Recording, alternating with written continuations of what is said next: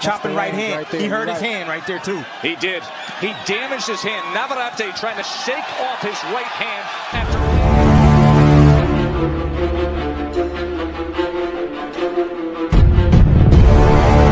Touch gloves now. Good luck. Toca los guantes y buena suerte. Knee back up, Navarrete. Of excuses that Dogboe put on his conditioning, gaining nearly 30 pounds between fights, traveling a lot of injuries. There may be some things there that are truthful, but Navarrete right now, he's pretty hot, exerting a lot of energy. Good work with the G from the champ. And now Dogboe able to get to the inside. And that's exactly. As well as to just before we went on air, there were pressuring. I'm hoping to catch him early, take a round or two off if my right hand gets hurt. So we will monitor that right hand, and that is of Dogboe, built like a tank. It's working for him right now. The physicality of this fight and choosing spots and digging down. That's what he's looking for. He's trying to hurt him to the body with the left hook. With him is he's used to fighting taller guys. This isn't anything new for him. He knows how to punch just like he did right there. For him to not raise up into punches, and he has to show that he has the fitness and conditioning to keep necked advantage in rounds of his career. That was all the way back in his N1. The immediate rematch call against Dogboe. He's a different fighter to me. He's using his jab. He's actually jabbing the chest of Navarrete, which is a smart thing to do and get back to get away from punches. And the one way is hit him in the chest, and you're going to take some steam away from his punches. That was a nice sequence right there from Dogboe. That's Dogboe at his best, where he stays low, he's up to get the shot. One of the things I want to see from Dogboe like that, from an uppercut from Navarrete, feints, change levels, stuff small and difficult for Navarrete to catch him with anything. We'll see Paul Dogboe, who is the Chiefs' Isaac. Mark Kriegel, that is... Thanks, Joe. This isn't just a test of Dogboe. It's also, and he faced... Isaac, born in Ghana, moved to London. He's trying to slow him down, and eventually I believe he's going to catch him with something over, maybe an overhand right. Oh, he sends him off balance that time with a right hand. Then tries to come with an uppercut as Dogboe now wraps up with the... Isaac Dogboe cannot get out of the way of that punch right now. He's not made the adjustment thus far. The reason for that, Dre, is his front knee. You know, he gives that little cushion for the uppercut. There it is. Oh, there it is again. Big left uppercut from Navarrete. Shot that time. Tries to glancing blow. Navarrete needs to go right back to that uppercut.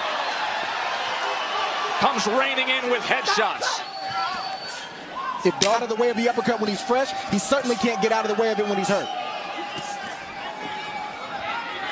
And you can see redness around that right eye of Isaac Dogboe. Punches in that second round in Navarrete.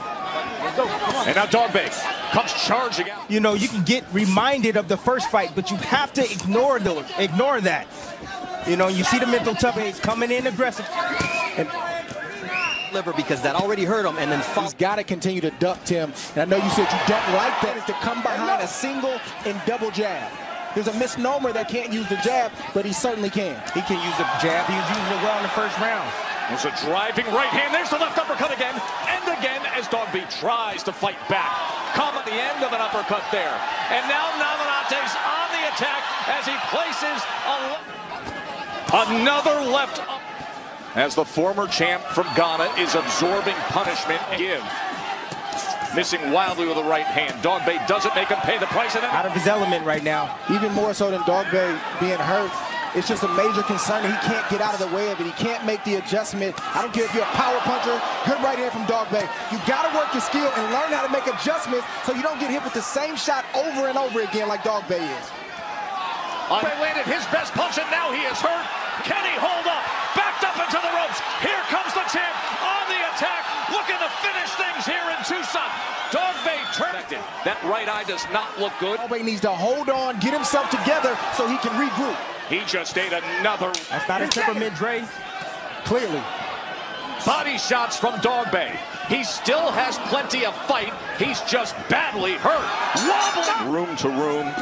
Now it is round number 4 and is getting desperate for Isaac. 30-10 for Emanuel Navarrete. Madison Square Garden. Stronger, bigger, more powerful, and clearly confident that he can do it in action. And tough hand being down from Dogboe. He's blending of Isaac Dogboe. If he comes on the chin, I think you might see some rubbery legs. Every so often, Dogboe gives just a little glimmer of hope. To bring those hands down. You know, you as a fighter, so we will eventually bring those hands down.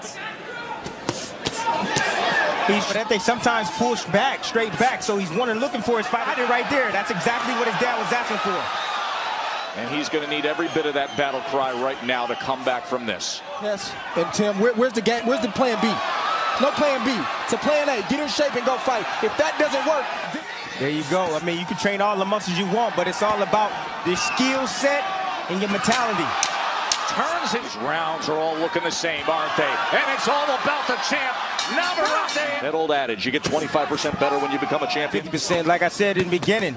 You know, he has every punch in the toolbox.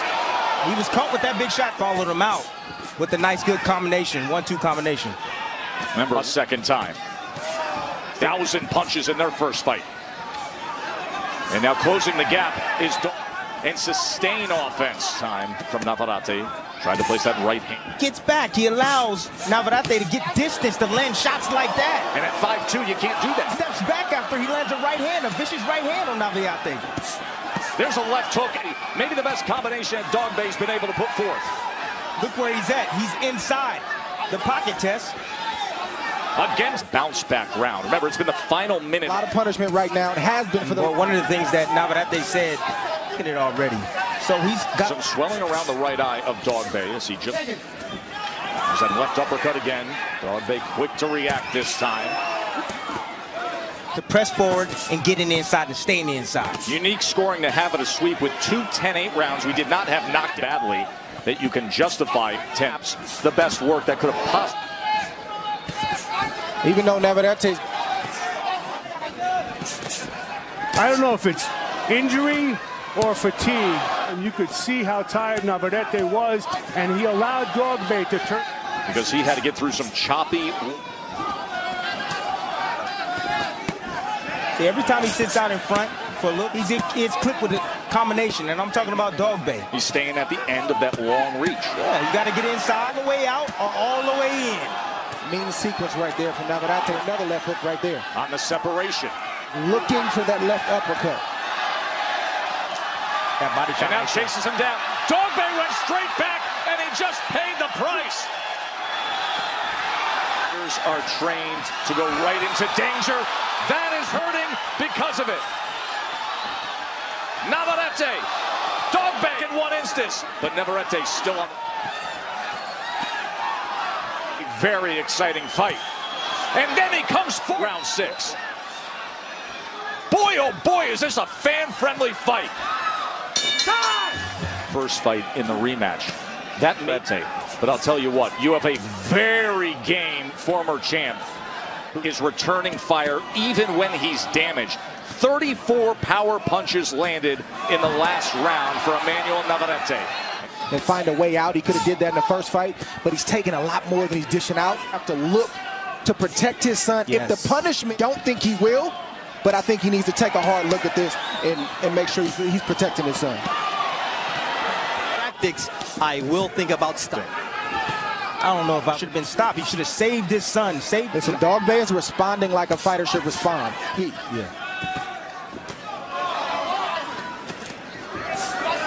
You know, attack. It's like the eyes of not. But I don't want to lose my box. Showing himself as more of an evolved, matured fighter. By the way, we talk about Fury, his title fight rematches. Now about rallying body shots in round 4. To try to step it up and get a knockout. Like the knockout is there if he wants it. Dogboe somehow stood up to right, Tom. Combination. Dogboe is made of steel. Tim, one good shot, probably the left uppercut. That's going to seal. He had success and then got caught. What does he need to do here? You see, the thing is here, he's blocking. What I said to him, he should move his feet. Well, I mean, he's super fit and super conditioned, so I think he could. If I see that he can, I'll just right there in that answer of a father being in that position, of which 100.